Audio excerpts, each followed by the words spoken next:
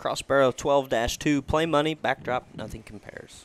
Again, that good backdrop sow that has done good in just a couple litters here. And again, we talked those gilts earlier. There was 2 or 3 of those that we thought were very, very high quality. And this barrel probably is in the mix for sure to look and discuss of which one you might like best within the litter. But definitely a highlight here in our barrel offering.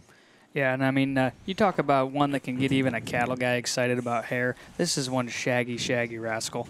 But yet he's still so neat looking. He's really tall and elevated there. He's neat about his skull and his head there. But that thing's got quite a bit of muscle shape in him. Take that one home, feed that one. I think that barrow could be really, really good come whatever endpoint, honestly, you choose. I think he's got a big feeding window. Yeah, it needs to be on the short list of those top-end, high-caliber barrows. I think that's where this one sets. He's got that futuristic look about him, but does so with some shape, but not too much at this stage of the game. Everything just proportions and balances right.